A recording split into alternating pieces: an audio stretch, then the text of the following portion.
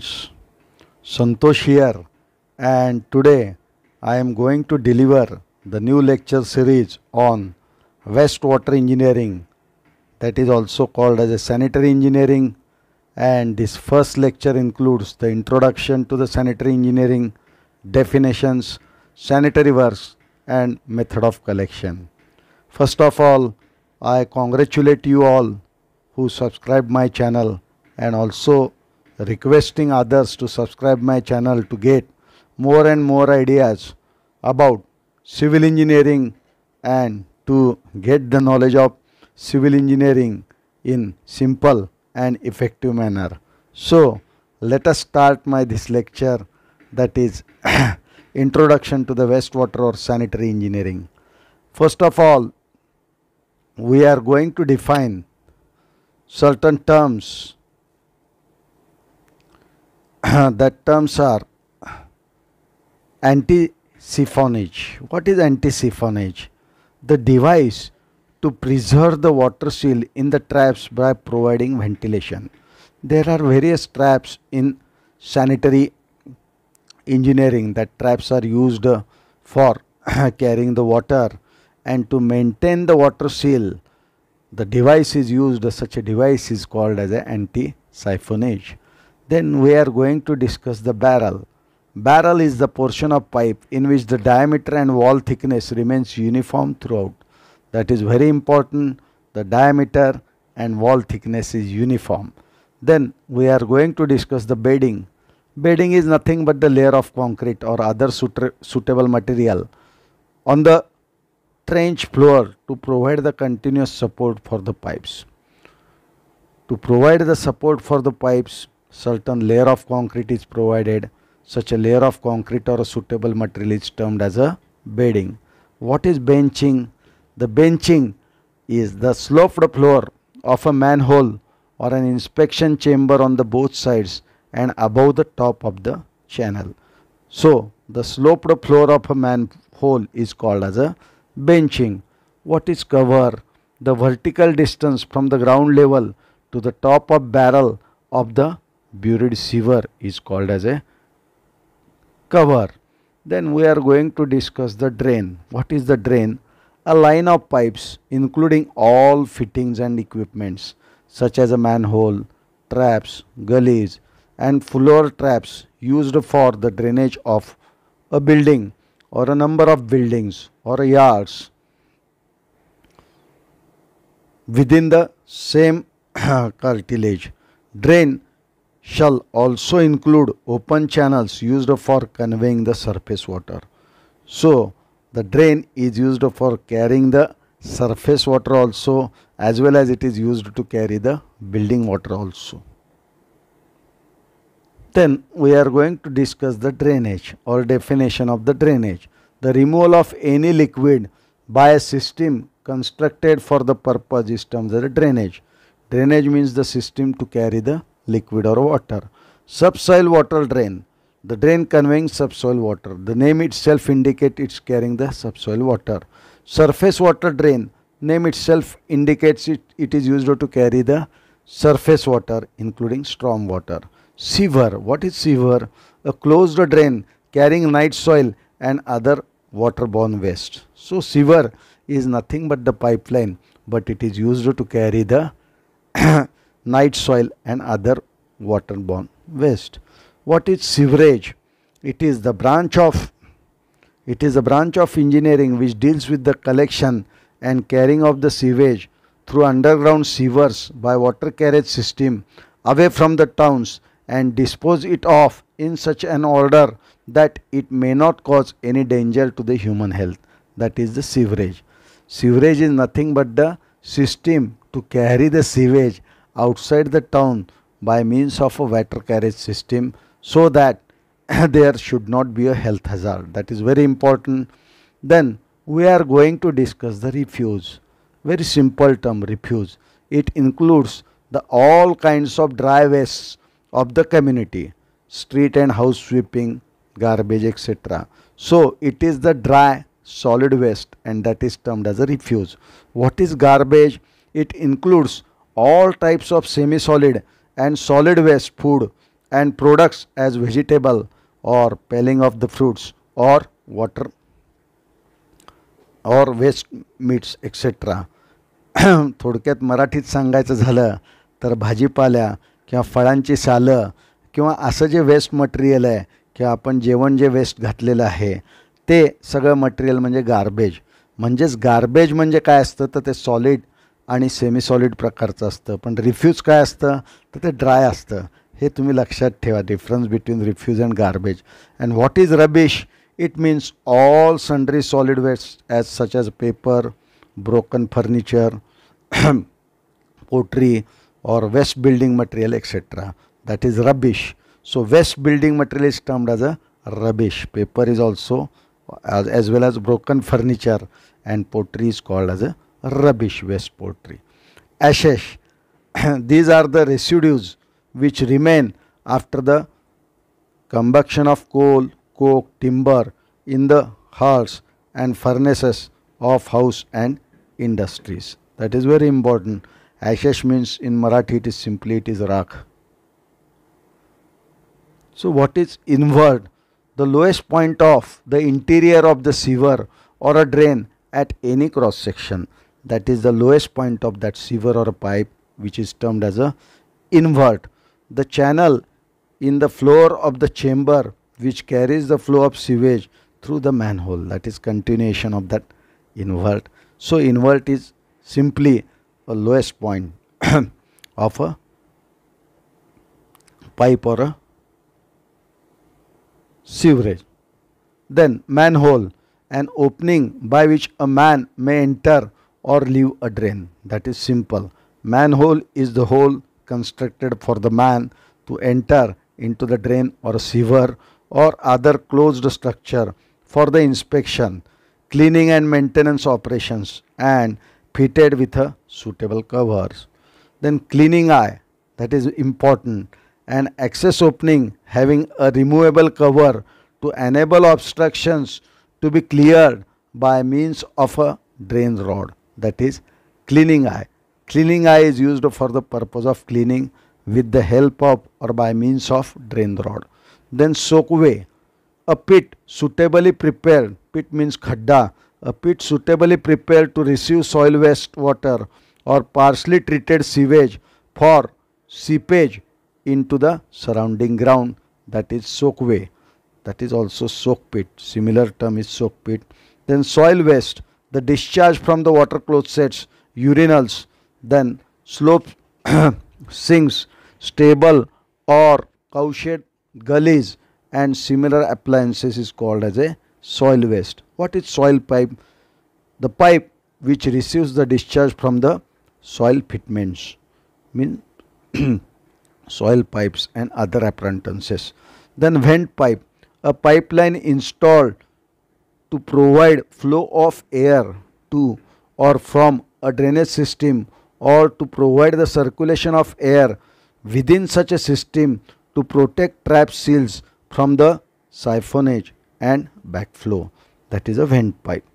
Then ventilating pipe, the pipe which provides a safe outlet into the atmosphere for the foul gases in the drain or sewer. That is ventilating pipe. That pipe is used to remove the foul gases from the system. Then sewage, it includes all kind of liquid waste of a community, that is sewage, and it is further classified as a storm sewage and sanitary sewage. Storm sewage is received from the rainfall and sanitary sewage is from the house.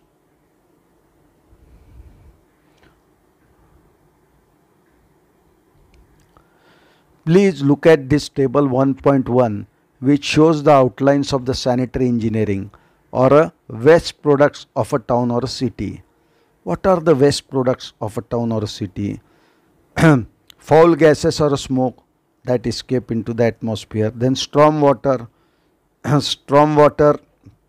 then again garbage from the street sweeping, then house waste products, and last one is the industrial waste products. So these are the waste products from the sanitary engineering, and which are again divided into the garbage, sewage. Sewage means the waste from the kitchen is termed as sewage, SULLAGE. You know the sewage we already described. We also described the garbage, that is solid waste. Then it is again classified into combustible and non-combustible, etc. And sewage treatment works, there are treatment plants also, treatment units also, and sludge digestion also. But this figure I am going to describe in latter part of my lectures, because this figure is mainly introduced in this lecture to know you what are the different waste products of a town or a city, and mainly these are foul gases, storm water, garbage from the street sweeping, house waste products such as sewage, garbage, etc., and industrial waste products also. Okay, so let us proceed further. Then I am going to describe you the sanitary works. What are the sanitary works? It is a very beautiful definition. Sanitary engineering starts at the point where water supply engineering ends. So that I completed water supply engineering first, and then I started the sanitary engineering.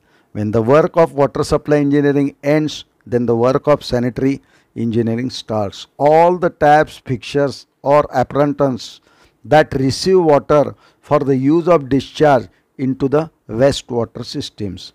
Sanitary engineering starts with the collecting system and ends after the streams or other bodies of receiving water have been returned to the condition of relatively purity desired for them. Means sanitary engineering collects the water, treats that water, and return that water into the desired place. The sanitary works can be broadly divided into the following categories. First of all, collection works. First of all, we collect that, then treatment work, then we treat that, and then we dispose it. So disposal works. So you must remember the collection work, treatment work, and disposal works in sanitary system or sanitary works. We are going to describe the collection works. The collection works are mainly meant for collecting all types of waste products of the town, as described earlier in that figure. Refuse is collected separately and the sewage is collected separately. You know that refuse is collected from the street sweeping, etc., and sewage is collected from the house drainage. The collection work should be such that waste matters can be transported quickly and steadily to the treatment works. The system employed should be self-cleaning, hydraulically tight, and economical, so that even poor district authorities may afford it. The collection work include the house drainage work and network of the sewers laid in the town to collect the wastewater from the individual houses, public places, apartments, and industries. The drainage system should not allow to disease, bacteria, and foul gases to escape into the atmosphere inside the building and crowded localities of the city. Disease, bacteria, and mosquitoes may breed at catch basins and other sewer appurtenances. Therefore, they should be designed in such a way as to avoid these troubles. That is very important. Then we are going to describe the treatment works. What are the treatment works? Sewage treatment works. Wastewater treatment works or sewage treatment works are required to treat the sewage before disposal so that it may not pollute the atmosphere and the body of water in which it will be disposed of. The types of treatment processes depend upon the nature of hygienic, aesthetic, and economical aspects. This is very important. The system should be hygienically maintained, it should be aesthetically good, and it should be economical. If the wastewater is not treated, it will do so many harms, few of which are as below. Pollution of water supplies for man, beast, and industries, destruction of the food, fish, and other valuable aquatic life, contamination of bathing places and ice supplies, creation of unpleasing sights and atmosphere, pollution of air, contamination of water and making it unfit for any purpose such as commerce or commercial, recreation, or other important words. So treatment words are important. Then we are going to discuss the disposal words. The treated or untreated wastewater are disposed of in various ways by irrigating fields or discharging into the natural water courses. The work which are done to dispose of the wastewater are called as the disposal works. That is so simple. Aims and objects of the sewage disposal. What are the aims and objects of the sewage disposal? Proper disposal of the human excreta to the safe place. Then to take off all kinds of wastewater from the locality immediately after its use, so that mosquitoes, fleas, bacteria, etc. may not breed in it and cause nuisance. Final disposal of the sewage on the land or nearby water courses after some treatment, so that receiving land or water may not be get polluted and unsafe for the further use. As far as possible, the fertilizing elements of the sewage may be used in growing crops through sewage farming and getting some income in addition to the disposal of the sewage.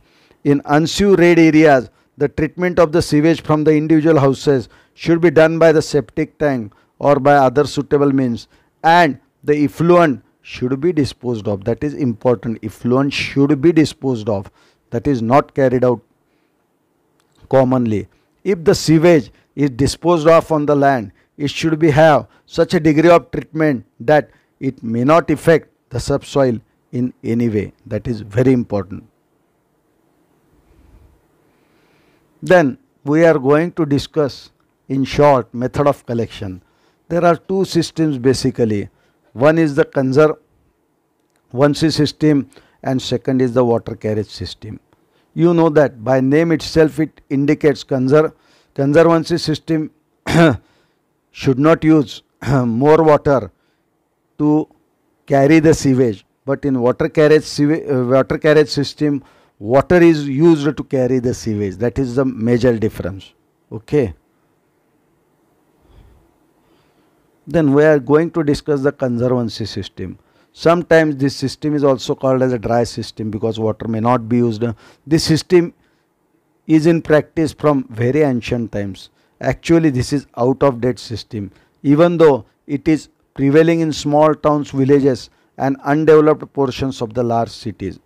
Various types of refuse and storm water are collected and conveyed and disposed of separately by different method in this system. Therefore, it is called as a conservancy system. Means dry solids are dispatched separately and storm water liquid disposed of separately. So, it is called as a conservancy system. Garbage and dry refuse of a town is collected in the dustbins placed along the roads and streets, from where it is conveyed by the trucks and covered carts once or twice in a day to the point of disposal. All the non-combustible portions of the garbage such as the sand, dust, clay, ashes, etc. are used for filling the low-level areas to reclaim the land for the further development of the town. The combustible portion of the garbage such as the dry leaves, waste papers, broken furniture, etc. are burned. The decaying fruits and vegetables, grass and other such things are first dried and disposed of by burning or into manufacturing of manure. Human excreta or a night soil is collected separately in privys or conservancy latrines. The liquid and semi-solid wastes are collected in separate pans in the same latrine, from where they are removed through human agency. After removal of night soil is taken outside the town in a closed animal drawn carts or trucks or tanks mounted on the tractor trailers.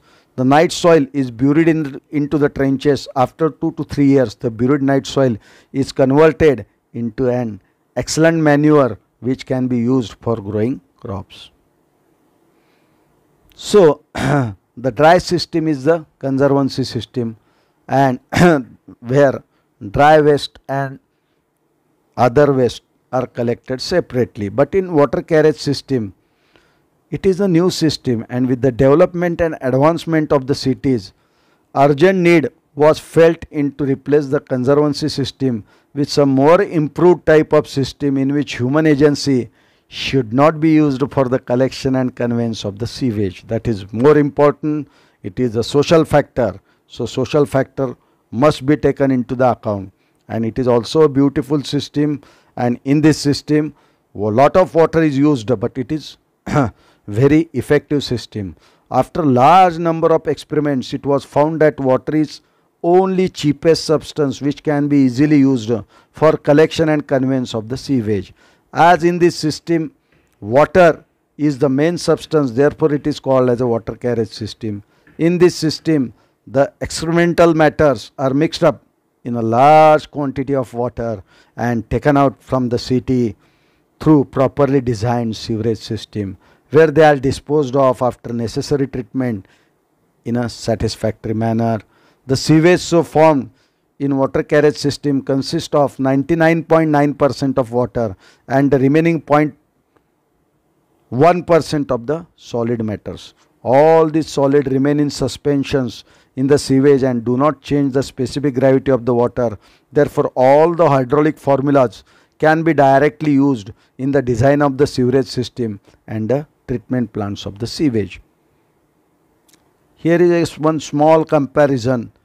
All the time it is asked in the descriptive type of examination, that is comparison between conservancy and water carriage system. In conservancy system it is very cheap in initial cost, but water carriage system it involves the high initial cost. In conservancy system, due to foul smell from the latrines, they are to be constructed away from the living room. So building cannot be constructed as a compact unit, but in water carriage system building can be constructed as a compact unit. In conservancy system, aesthetical appearance of the city cannot be increased, but in water carriage system aesthetical appearance of the city can be obtained. For burying of experimental matter, large area is required, but less area is required in water carriage system. Excreta is not removed immediately, hence its decomposition starts before its removal, causing nuisance of smell. So foul smell or odor is there, and it is not possible in water carriage system as compared to conservancy system. Storm water is carried out usually surface through surface drains, hence no problem of pumping the storm water. And in water carriage system, sewage is treated before disposing it off. It may or may not require pumping. It depends upon the topography of the area. The quantity of wastewater liquid reaching the disposal point is less, hence it can be disposed of without any treatment. So for conservancy system, no treatment is required for disposal into the water, but in water carriage system, large quantity of sewage highly polluted in nature and treatment is required before disposal, so it is costlier in operation and maintenance. In conservancy system, the system is fully dependent on the human agency. In case strike by the sweepers, there is danger of insanitary conditions in the city which may cause spreading of diseases. As no human agency is involved in water carriage systems, there is no problem as such a case in conservancy system. As sewage is disposed of without any treatment, it may pollute the natural water courses in case of conservancy system, but in water carriage system sewage is treated up to the required degree of sanitation. That is very, very important.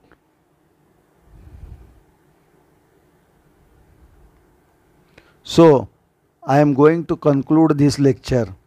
So you please listen this lecture till the end, and you may got ideas cleared about basic idea cleared about sanitary engineering.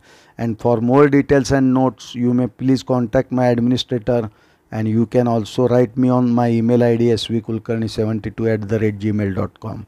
So thank you for listening quietly and calmly, and also I am going to deliver the next lecture shortly on the sanitary engineering or wastewater engineering. So thank you very much. Bye.